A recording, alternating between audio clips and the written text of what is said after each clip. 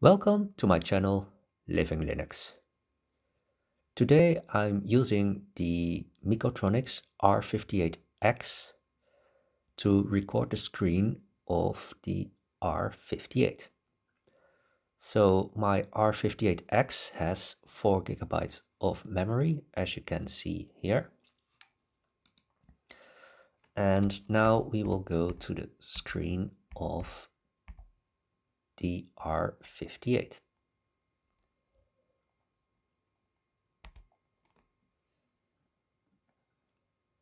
So here we have the R58, and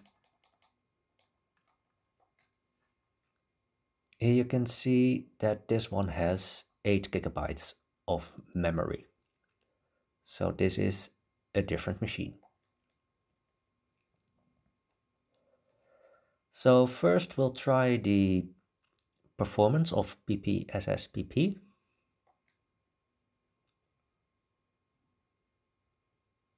And we'll test it with God of War, Chains of Olympus.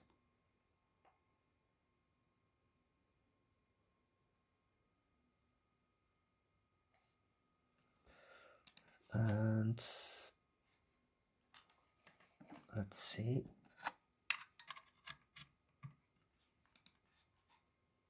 We can load a previous state. And just to check, we have the rendering resolution set to 4x PSP.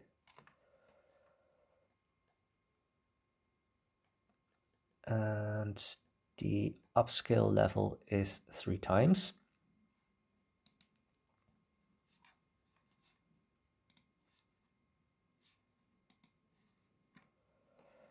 And we have the frame counter at the top.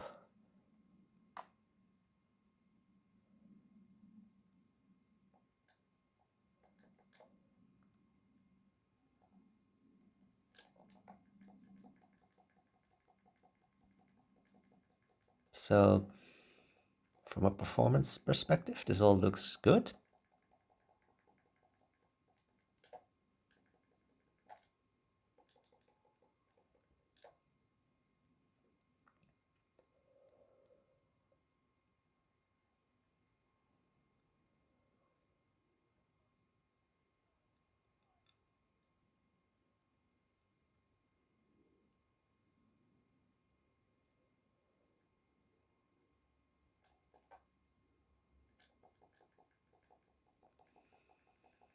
Well, you do see some dips now.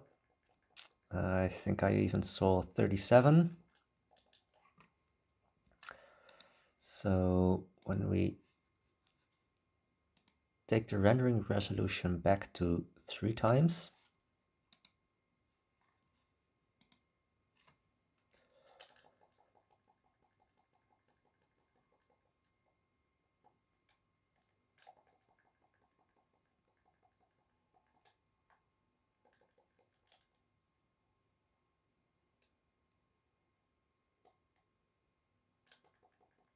and then we no longer see any frame drops. So for now, this looks like a very good experience.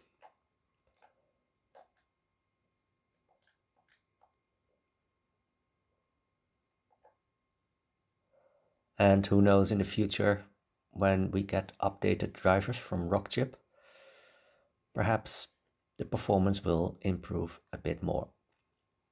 So I guess this is enough for God of War with the PlayStation Portable emulator. And with the R58X, with an earlier build of Android, I also tested EtherSX2, which is a PlayStation 2 emulator. So I'm using the Vulkan engine, and last time I used the OpenGL engine because in my test it was a bit faster. I have set it to 3 times upscaling,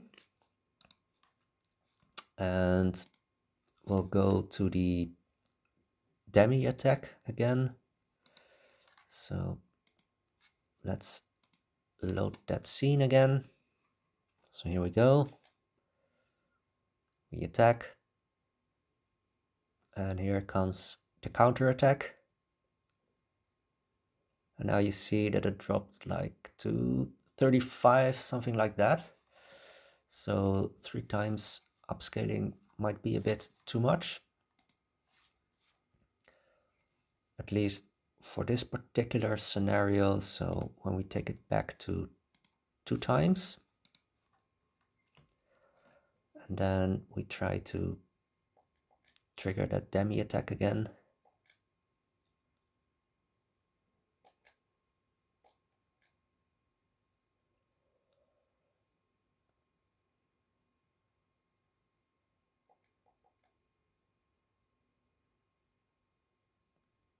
So here it comes.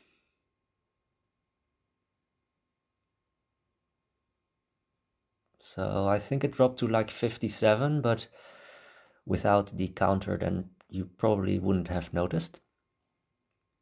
So it looks like 2 times upscaling, that is the best option for now for a smooth experience. And one of my subscribers, he asked if I could test SVPlayer.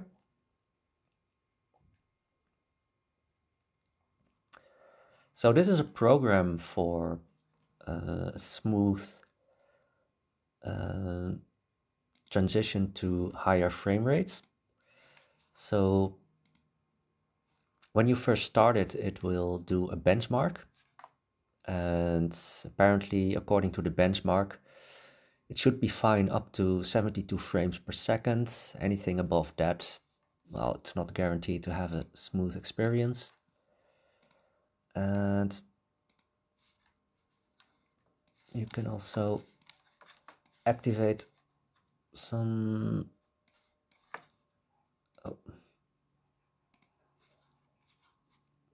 stats for nerds. So I'm going with the default upscaling filters. And I'm going to activate the stats for nerds. And it will use hardware decoding.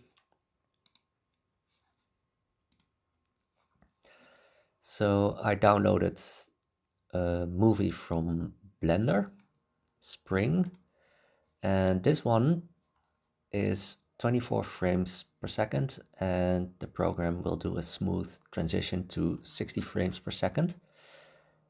And in the stats for nerds mode, it will try to show you the difference.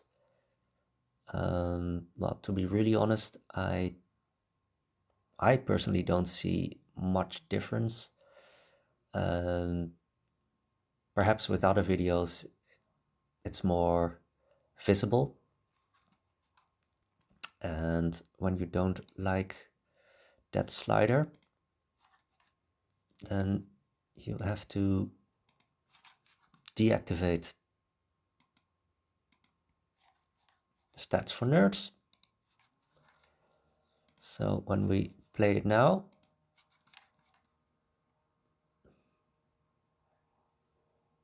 it will play it just like any video player.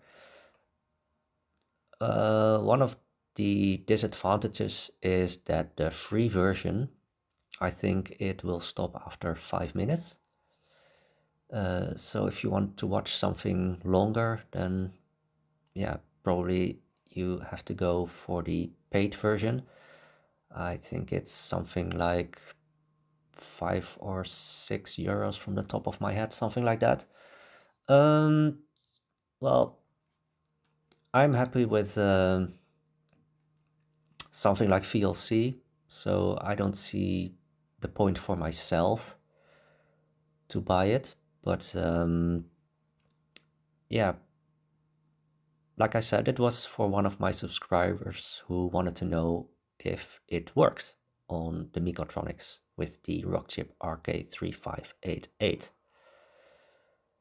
So this was just a quick test with screen recording the R58 from the R58X.